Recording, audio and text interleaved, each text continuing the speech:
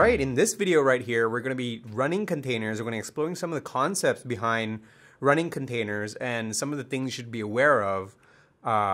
In this video right here, we're going to be focusing on the Postgres database. And the reason behind that is because Postgres has something that we need to be careful of. And it's not like other stuff like redis, where even if you lose the data because it's in memory anyway, it's okay. Like Postgres has a sensitive thing where you want that data to be persisted, and then when you turn off containers, you don't want the database to go away because it's important. Like the stuff you store in Postgres is very important. So the easiest way to run it is just to click create, and that's what I'm going to do.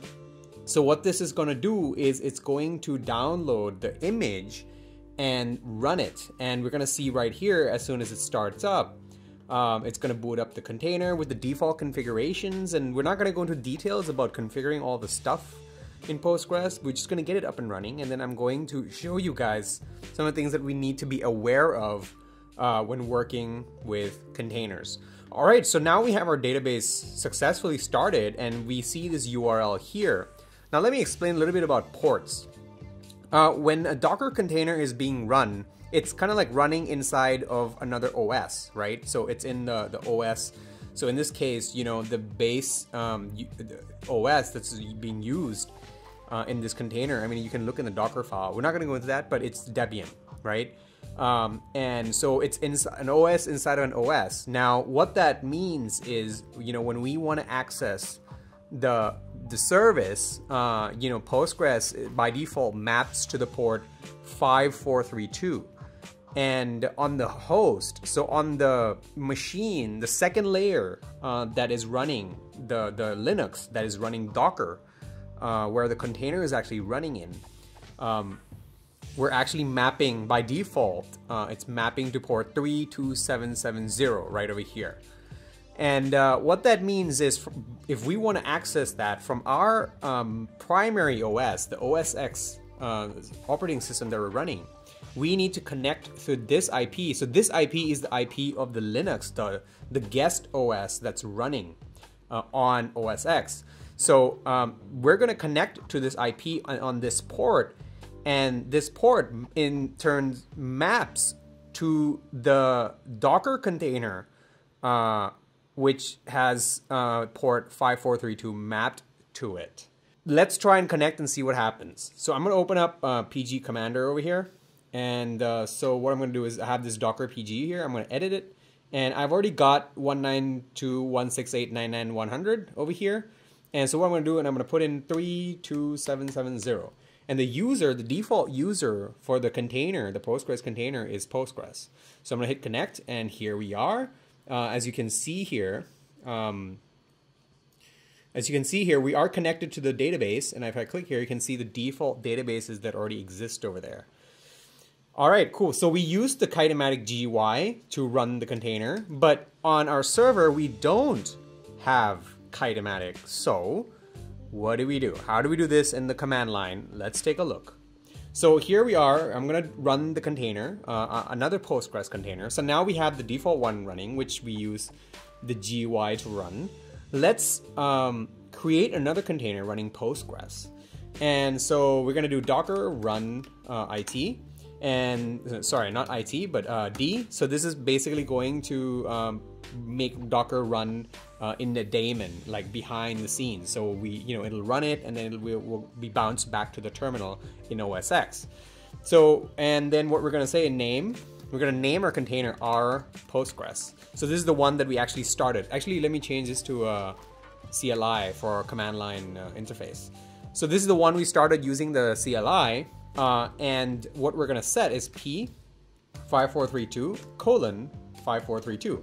Now, what this -P means is it's the same thing here. But what we're going to do is we're going to say, hey, you know what? I want to map, instead of using some random port number, I want to map port 5432 on the machine that the Docker is being run to the port inside of the container.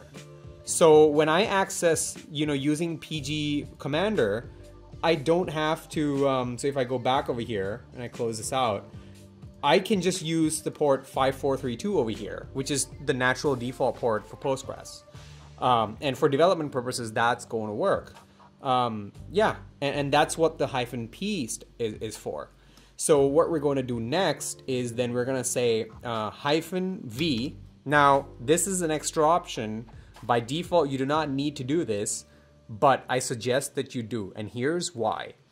By default, Docker manages your volumes for you. Your volume means, that's where your data is stored. Your database is all stored in your volume.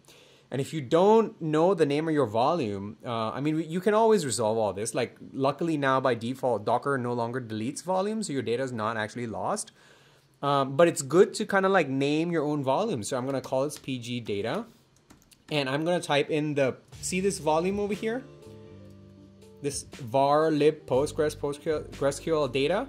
That's the directory that is being used by Postgres database to write all the data.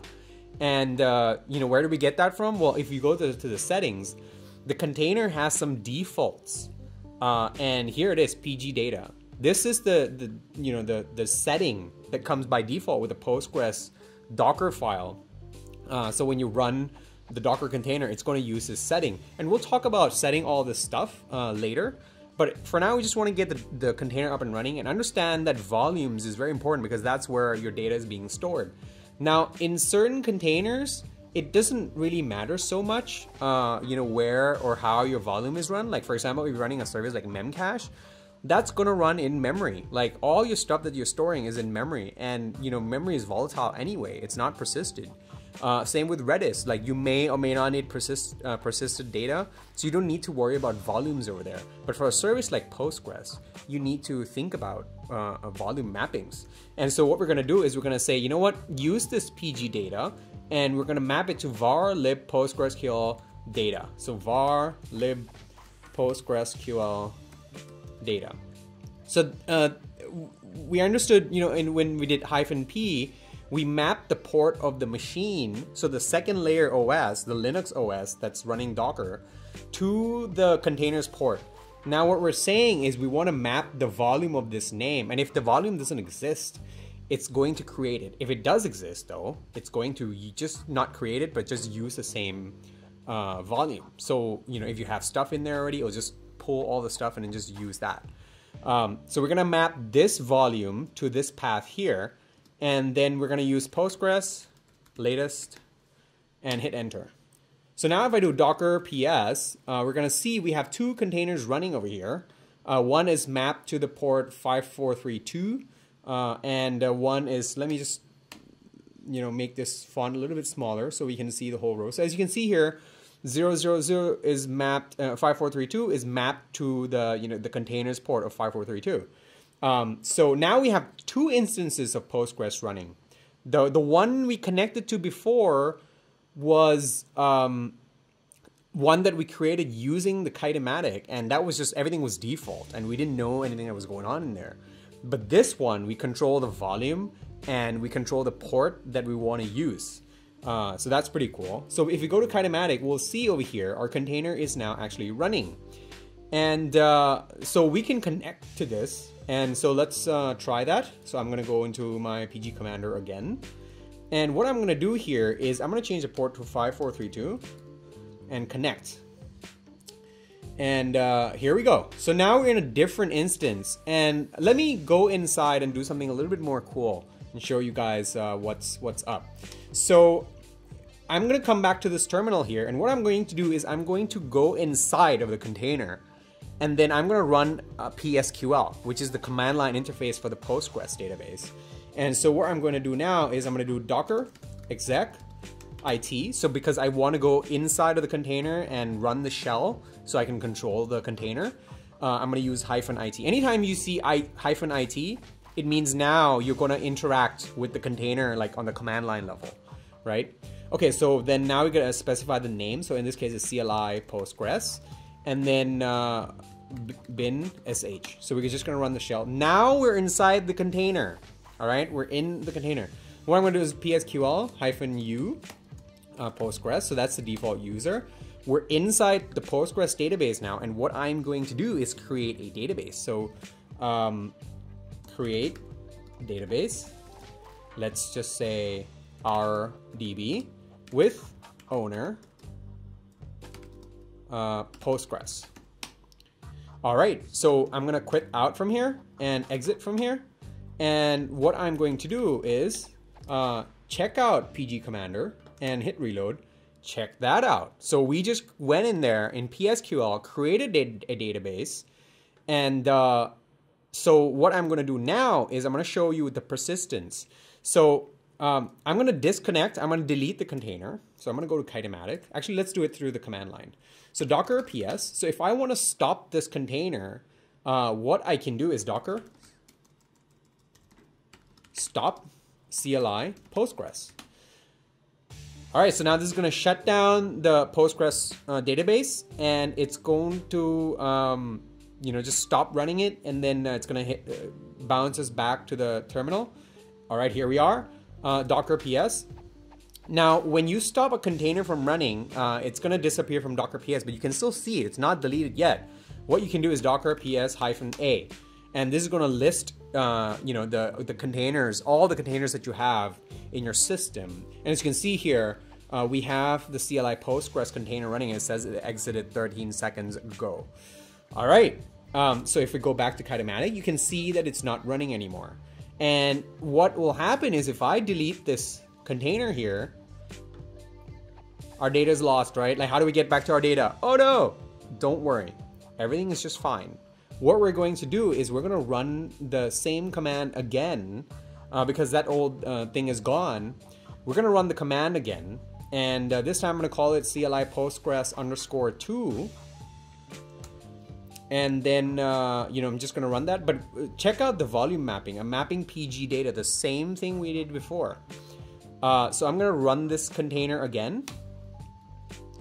All right, docker ps, our container is running. And if I connect back to so I'm gonna close this here, and I'm going to connect back into the container we just created, we are going to see our DB over there just dandy, and it's fine. Nothing was deleted because we made sure we connected to the same volume that was there.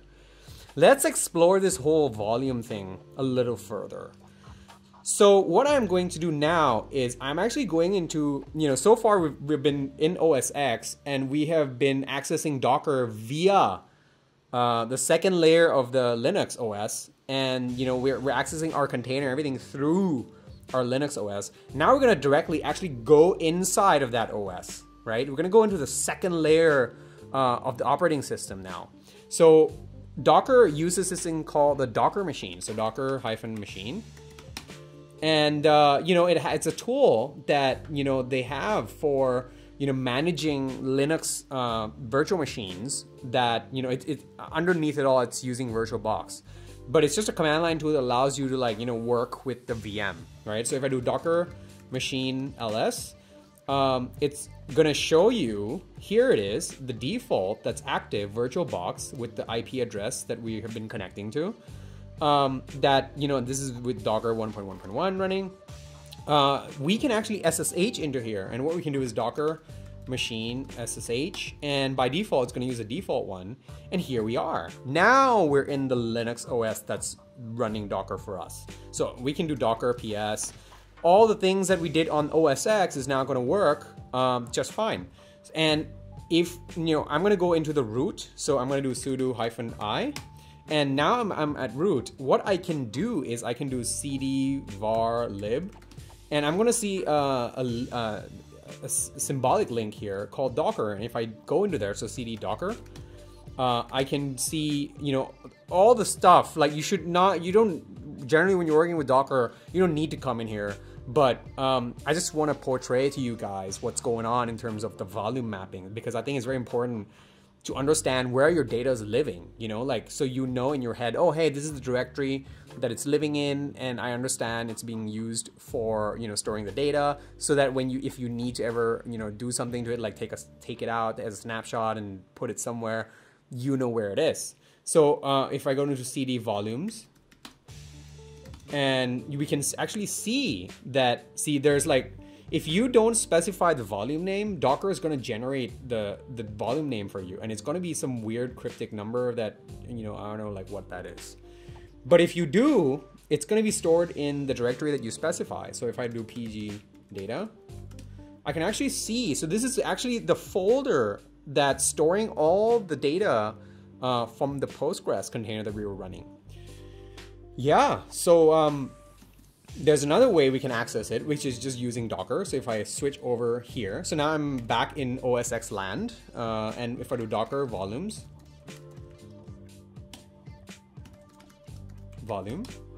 and I can do Docker volume ls, I can see all the volumes I have, and that's, you know, Docker managing the volumes for us. So that's going to wrap it up for this video. I hope you guys found that useful. You know, understanding running containers and setting up volumes is, you know, something that was very important to me because, you know, initially, when I created containers, I didn't know where my data was being stored. So it scared me and I was like, wow, you know, this sucks.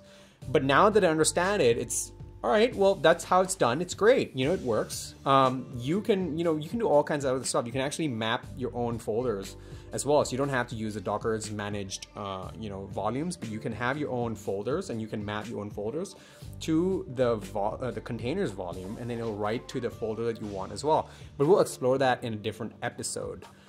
With that, I'm going to wrap it up, and I will see you guys in the next one. And don't forget to subscribe if you like what you see. Don't forget to share this video with your friends and family. Have a good one.